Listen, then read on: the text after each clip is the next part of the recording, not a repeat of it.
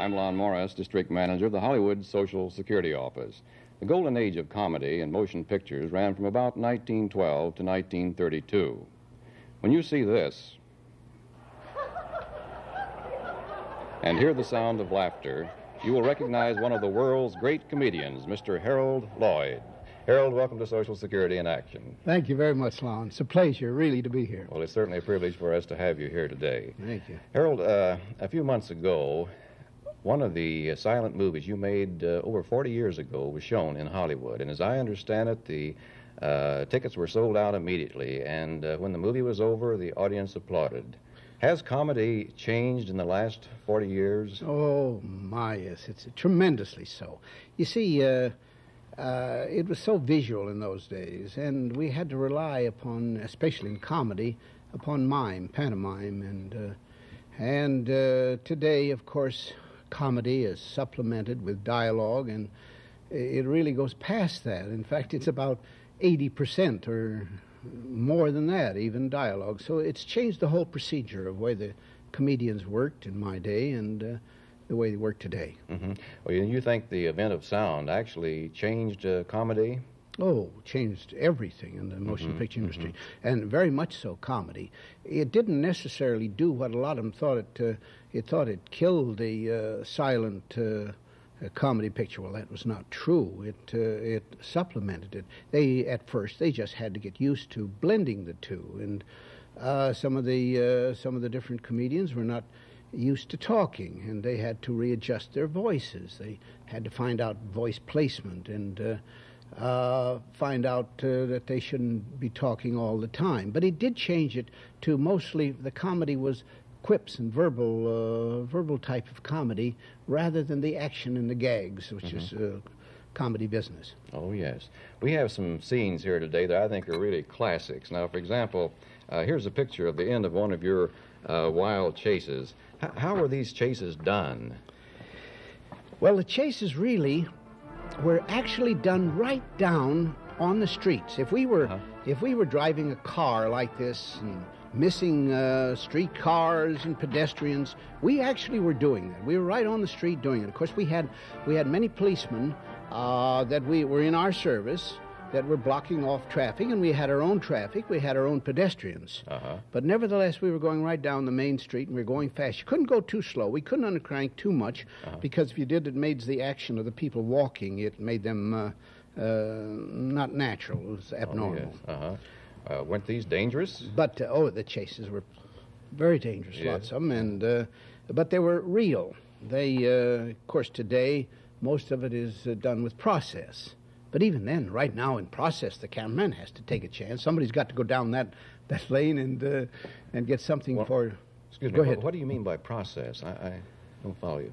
Well, probably process is a screen where they take the picture, and it's like a rear projection, and then they take and put your actors or actresses, your characters, in front of this screen. And in other words, we put an automobile in front of the screen, and the action is on the screen in the back, and looks like you're riding right down Broadway in New York, where you're taking it in the studio. And the whole process is used all the time now. But we didn't have process in those days.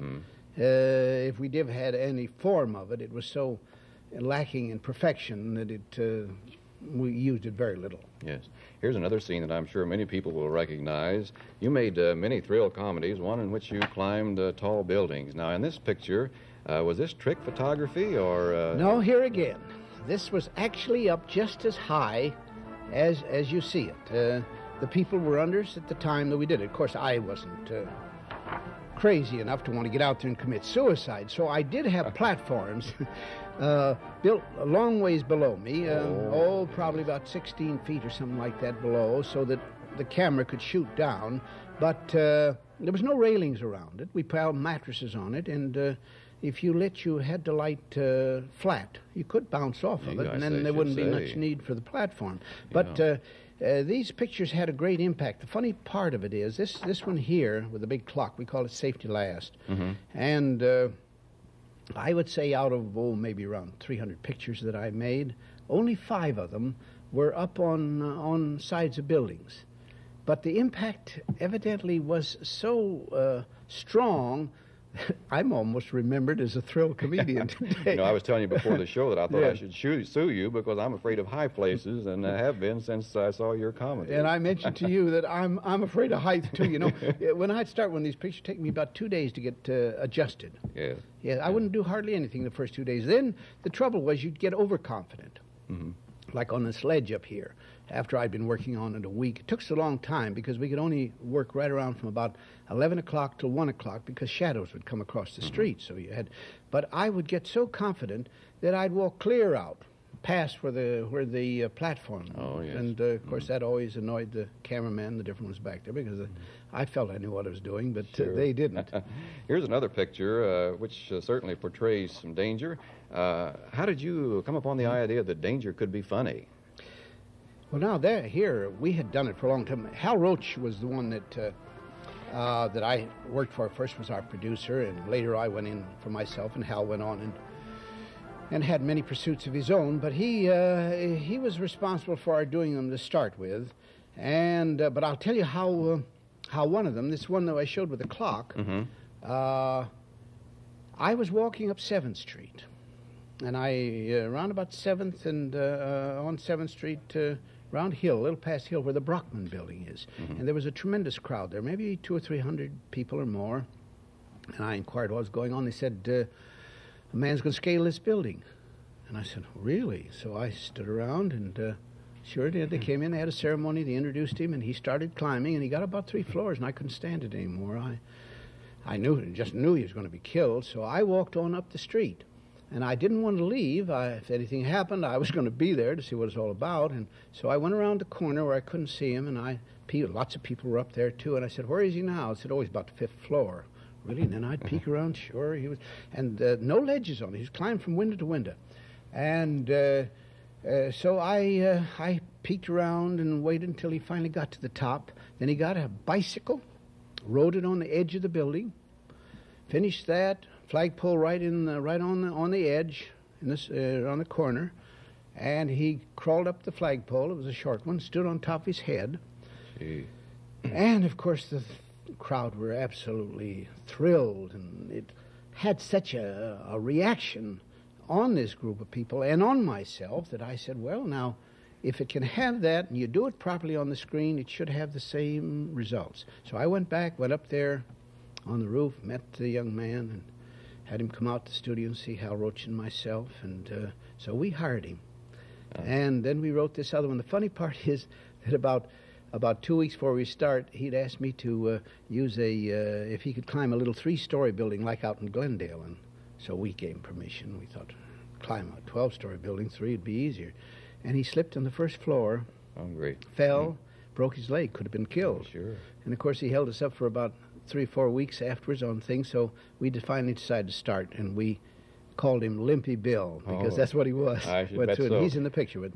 Harold, I know you're quite interested in the Shrine hospitals. Could you tell us just a little bit about them? Oh, I'd be very happy to, Lon. I've been associated with that activity for many years now, 15, 20 years. We have, I'm talking about the Shrine of North America, and about 20 hospitals. We had 17 for many years. Now we've added 3 more to it, and I'll tell you about those too. But this organization of ours has been either curing crippled children or aiding them materially. And we have cured thousands and thousands and thousands of crippled children. And it's all done 100% charitable and completely without regard to race, creed, or color. And the Shrine, of course, at first financed this themselves entirely, and still do, but so many people found out what great altruism it has been, and that all the money that comes into the Shrine is used for that particular purpose, that so many people now have left wills and bequests and gifts to our Shriners Hospitals for Crippled Children, that it now has been able to build 3 more hospitals that are going to take care of children with burns. Oh, yes. And that is something that has been very neglected. I don't mean that they don't take care of a patient, but as far as the research on burns, they don't know nearly as much about it as they should know. And the Shrine is going in for that research and also keep on curing burn patients. And we're joining up with big universities like Harvard in Boston, another big university in Cincinnati, another one down in Texas, in Galveston. Mm-hmm.